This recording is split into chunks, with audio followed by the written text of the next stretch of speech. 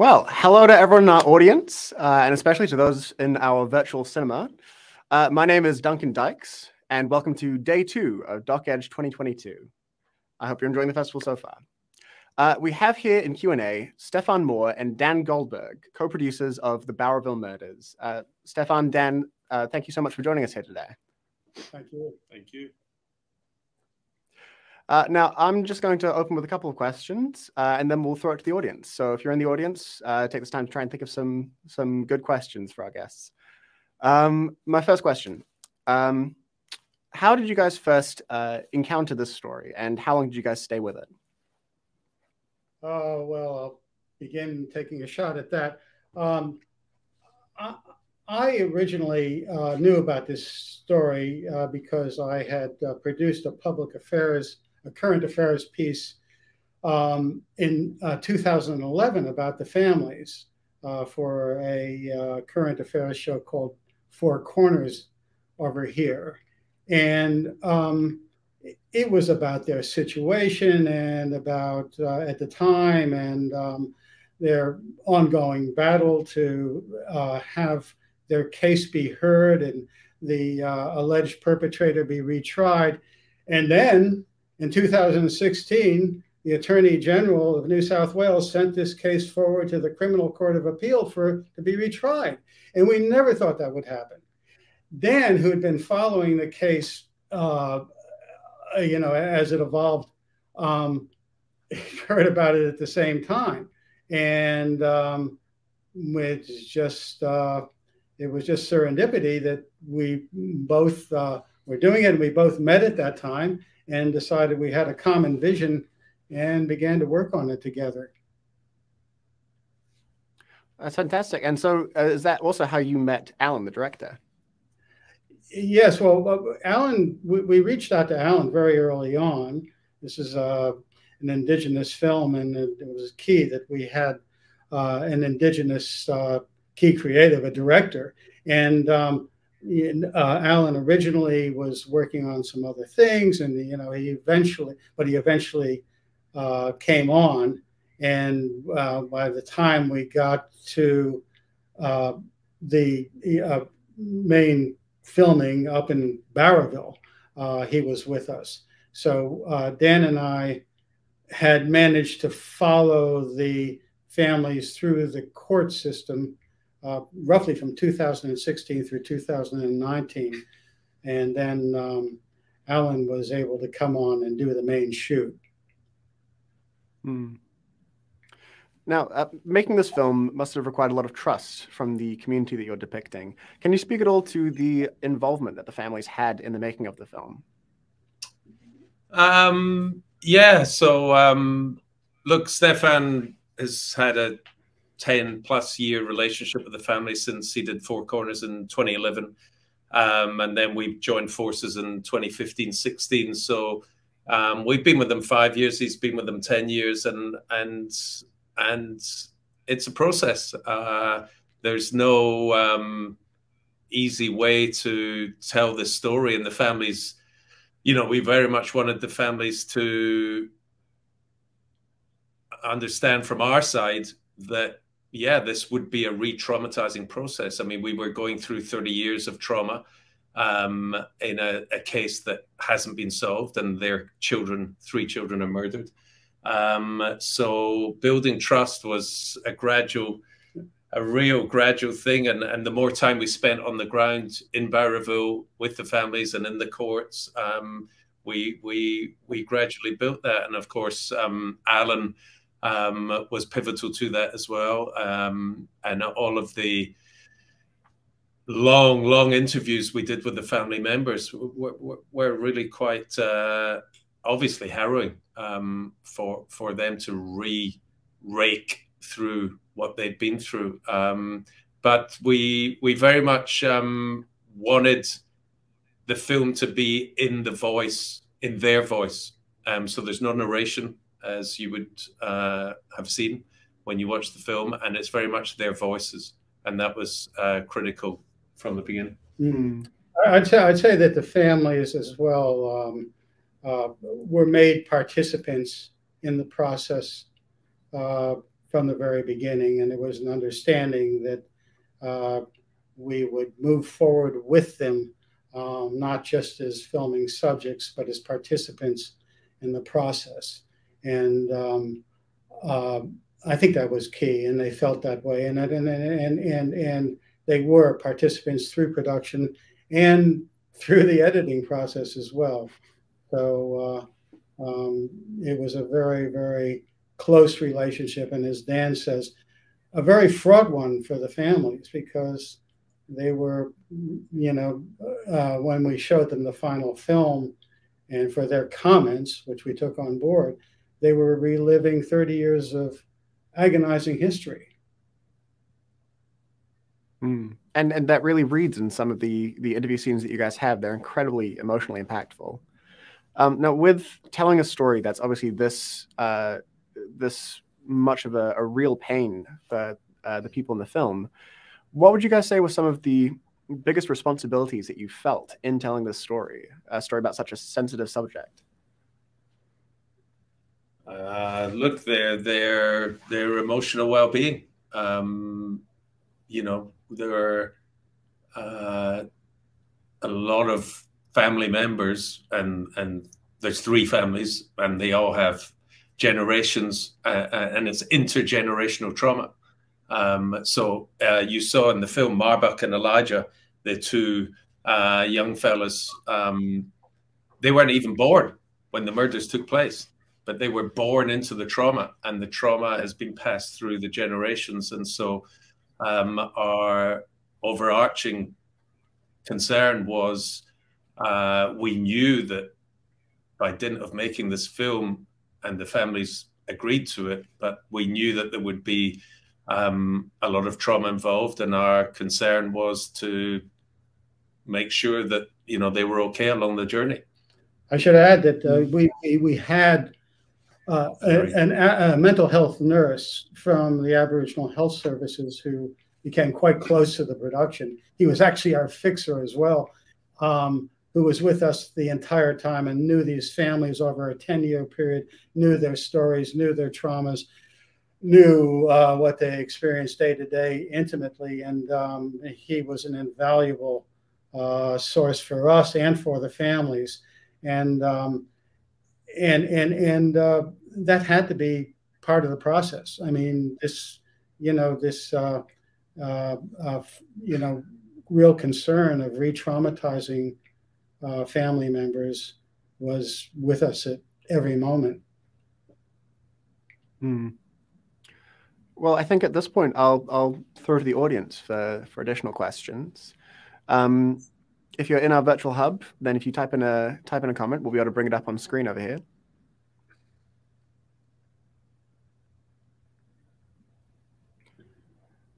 Just as we're getting questions in, I'll just say the film, you guys had a quite unique position with this film where you were able to depict and even engage with one of the key suspects in this case. How would you guys say you navigated that, which is obviously a very delicate and complicated sort of situation? Well, it was, you know, we reached out to the suspect numerous times throughout the production, and his family and people who knew him, to get them to participate in the production. And we were unsuccessful. However, fortunately, the journalist who's featured in the film, Dan Boggs, did a podcast that received, I mean, just massive numbers of people watching it, listening to it around the world. And he managed to get the only known interview, recorded interview with the suspect, alleged suspect. And that became, that material that you see in the film became, you know, our key, he became the key voice for the other side of the story. So, but we were unsuccessful in reaching him directly ourselves.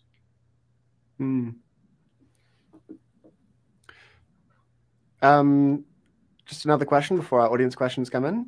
If there's one thing that you guys hope an audience would take away from with this film, one impact you hope to have on viewers, can you speak to what that is, what you hope an audience leaves with?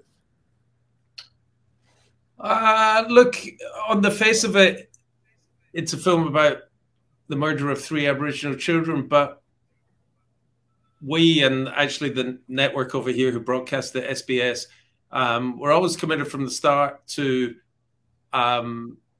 make sure that we were actually telling a macro story as well. And it's really an essay on racism in Australia. Racism filters throughout the whole 30 years of this process. And I suspect that your viewers over in New Zealand have a different perspective because your race relations are so different. And we are so far behind you, I think, in where we're at with reconciliation and with our relations with First Nations. But I would hope that people would watch it and just feel outraged that in 2022 we're still on this side of the ditch where we are. And I often look across the ditch to where you guys are, and maybe it's through rose-colored spectacles, but we've got a long way to go. We've got our first question from the audience. From Alex, how's the film being distributed or exhibited in Australia? Are you guys able to get the message across the country over there? Over to you. Well, it was broadcast on SBS. It's currently available on SBS On Demand. We have an international distributor who's selling it to networks across the world, and I'm sure including New Zealand, and it's featured at film festivals around the world. It won an award in the South Pacific, FIFO, in the FIFO Film Festival in Tahiti, and it's slowly making its way. But obviously, as you guys would appreciate, it was released right in the middle of lockdown here in Australia.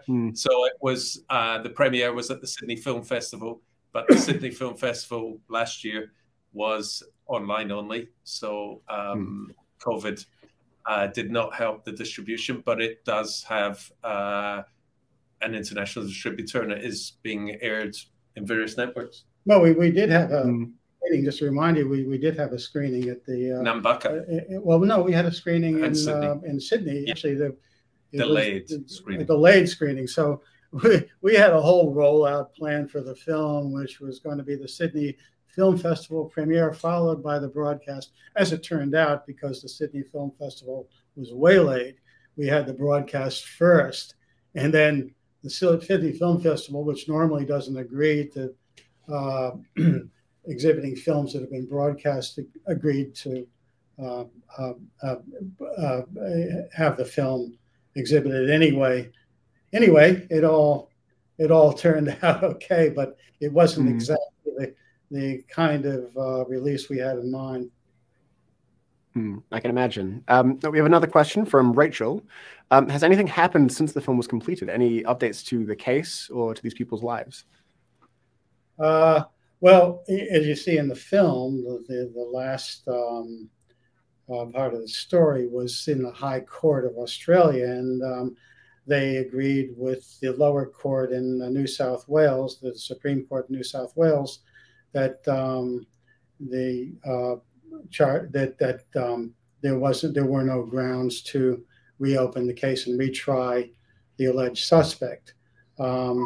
Subsequently, the only key thing that's happened that I can think of is that the New South Wales police increased the reward from $1 million to $3 million for any information leading to a conviction. Now, this only applies to the Colleen Walker case because, as you've seen in the film, the other two cases had both been, the alleged suspect had been tried for the murder of the other two for Clinton, Speedy, and Evelyn Greenup.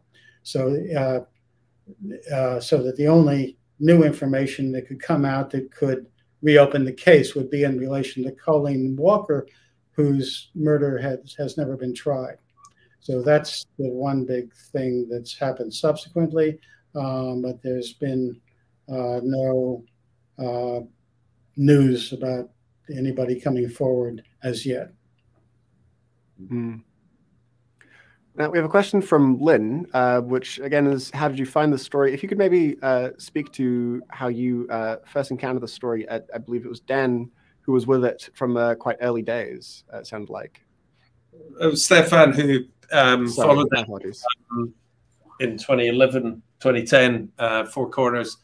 And then really for me, it was the podcast by Dan Box in 2015, 16, I want to say, which is still online. And for those out there who are looking for podcasts, it's called Bowraville. And I listened to it and pretty much picked up the phone at the end of the 6 parts and phoned Dan Box and said, that's an unbelievable story. We should make a documentary. And subsequently met Stefan, and we did. So really, I do have to go back to that moment where I just listened to all the episodes in a binge and saw a documentary in front of my eyes. Yeah, and I had contacted Dan Box about a week before Dan did, just saying, I was aware he did the seminal podcast on this story, and just to let him know that, I was interested in pursuing a documentary. And he said, there's some other guy who's interested in making a documentary.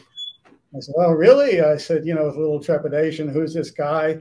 And, well, we got in touch, and it turned out to be a marriage made in heaven, really, because, as I said, we both shared so strongly a common vision in this film.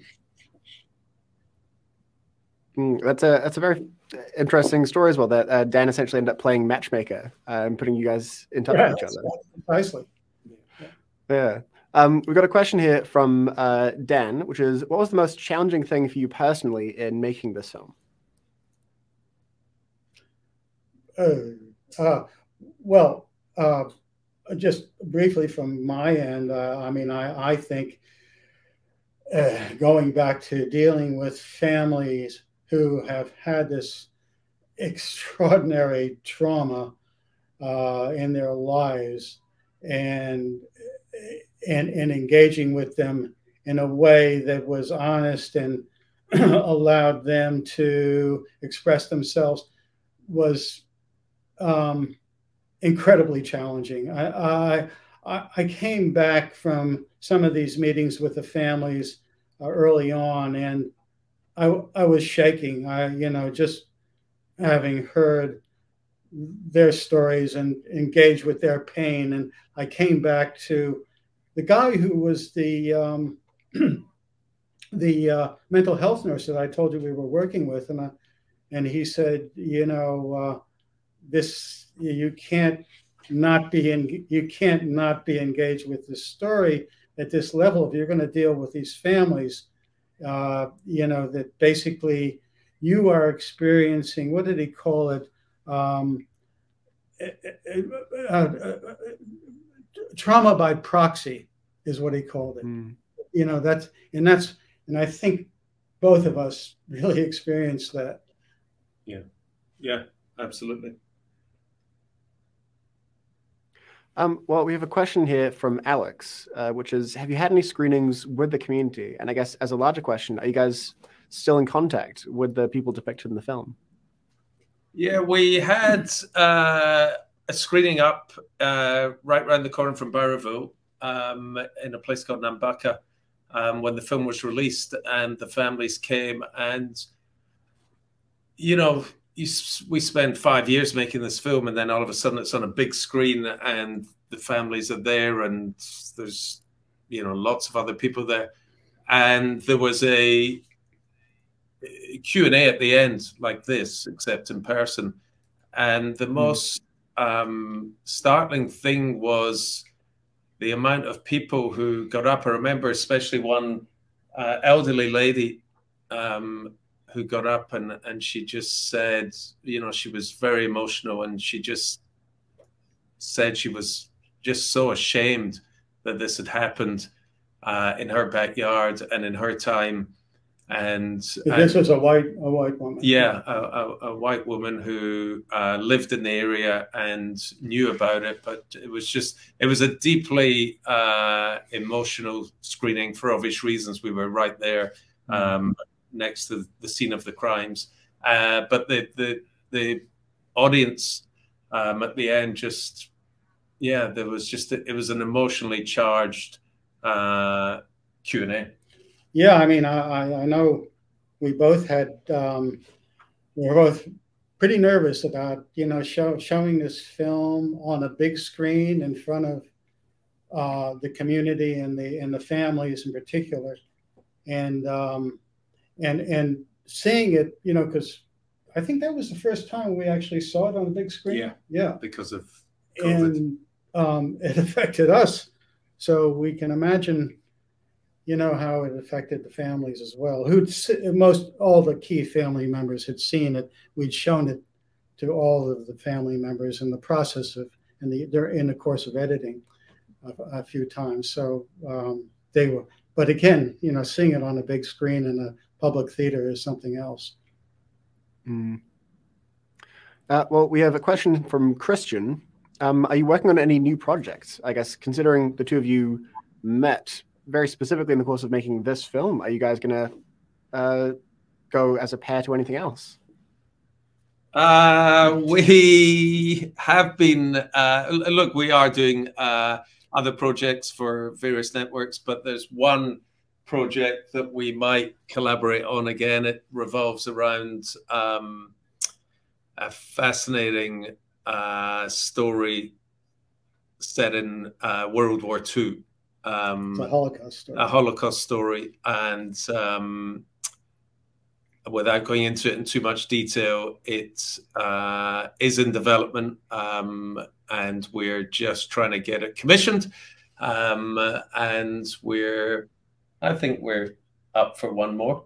Maybe, but this guy's working on so many things, I can't keep up with him. But, you know, he's juggling a million things. So, yeah. Well, I think that's all the questions that we have the time for today. Now, for those of you in our audience, the film is available online until the 10th of July, and it really is fantastic. So if you haven't had the chance to see it yet, then you absolutely should.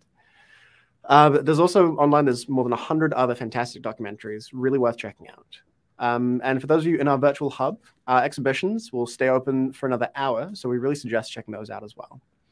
Otherwise, Stefan, Dan, once again, thank you guys so much for joining us, and congratulations on the film. It's incredibly, incredibly impactful. Thanks for having us. Thanks so much.